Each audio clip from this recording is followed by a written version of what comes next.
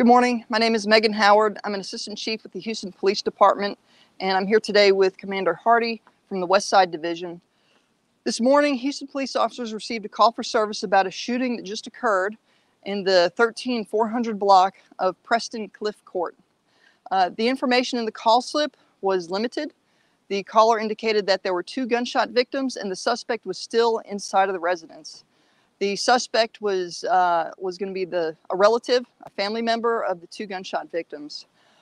Officers arrived. They met a 13-year-old child outside who relayed information to the officers, indicated that the father shot her mother and her sister, and everyone was still inside.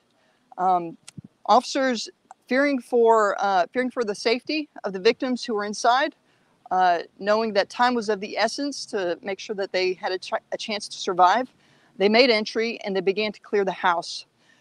They followed their training. They looked for threats. They did things methodically, but they were very aware of their surroundings. And eventually one of the officers came upon a door with a hand that was signaling from underneath the door.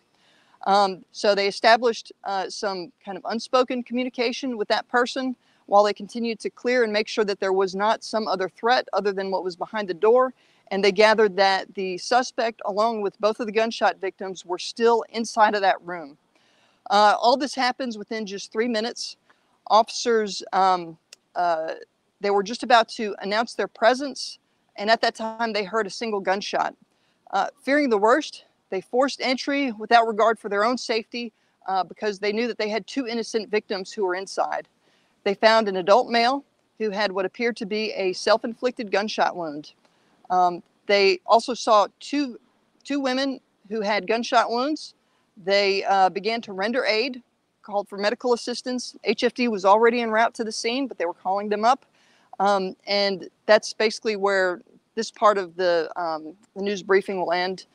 We do have two family members, the mother and an adult daughter, who have been transported to an area hospital for treatment for gunshot wounds. The mother has what was originally reported to be a gunshot wound to the head or neck.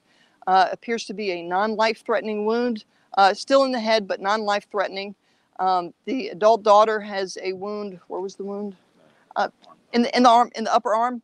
Again, officers rendered aid. They applied a tourniquet. They applied pressure to the head wound.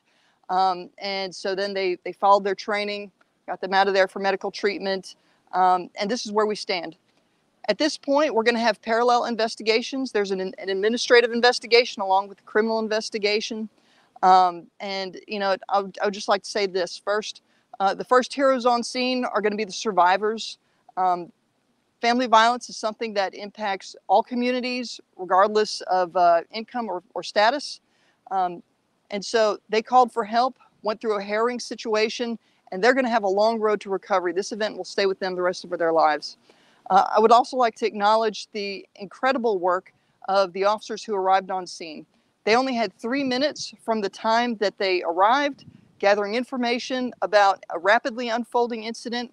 They had care and concern for the survivors who were still inside, and there was a lot of unknown information. They did not know the status of the suspect, did not know exactly where he was, and there was just a lot of information that would have been helpful, but there was not time to get that information in order to make decisions about what they were going to do. They followed their training. This is preliminary information, have not had a chance to review body cameras, but to hear the officer's side of the story and their thought process as they worked through what was in front of them, trying to work through possible tunnel vision, auditory exclusion, all of the things that cause physical challenges when you respond to critical incidents. They just performed admirably, and no doubt, thanks to their efforts, the survivors are here. They will have a chance to recover from this and move forward. So that's where we're at today, and I'll take any questions. So the 13-year-old, she was the one that called 911. How did she survive or avoid? So I'm not 100% sure who called 911. It appears that one of the adult victims who was still inside actually made the phone call, and the 13-year-old was able to escape, get out of the residence, and to speak to officers as they arrived. So what was the second part of the question? The second part was how. So was she the 13? Was she in a different room in the house? Not sure. It's It's preliminary information. Not sure exactly what kicked off the disturbance that started tonight. Not sure why this event unfolded, what triggered the suspect, which could have been nothing. And that's the truth about family violence cases. The suspects often make excuses for why they behave, and they place blame on others. But there's no one to blame other than the suspect in this case, and we just don't have the details at this point about what transpired prior to the officer's arrival. And those 4 family members, those were the only people that were in the house at the Yes. Yes. Okay. And so, like you said, moving forward, the crime scene investigators still out here a couple hours after this event unfolded. So just talk about what they're doing at this point. Yes, so we're gonna fully process the crime scene. There's both the administrative and the criminal investigation. Harris County Forensic Science Center is going to process the scene, do all the crime scene processing. The medical examiner will retrieve the body, take it back for an autopsy, and this is going to go through all the processing that you normally see for a homicide scene. So even though he died by gunshot wound, appears to be self-inflicted, we're going to cast a wide net, fully process it, make no assumptions, and make sure that the evidence matches information that we've been told. And there's going to be a full, thorough investigation. It takes some time to analyze everything that we have.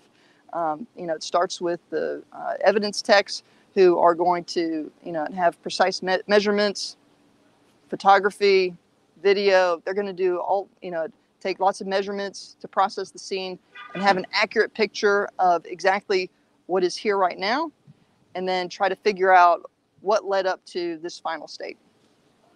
So the 13-year-old, just real quick, 13-year-old, and then the ages of the 2 other victims. Right, we're going to have a middle-aged female, and we're going to have another female who's in her late 20s.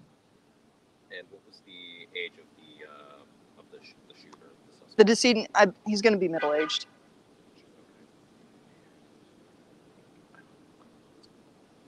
Well, good. Oh, the car in the parked up front, does that have to do anything with that, or that was just been there? That I'm not sure about. Is the body still here? Yes, he has not been transported. Right. Yeah. Okay. All right, Chief. Thank you very much.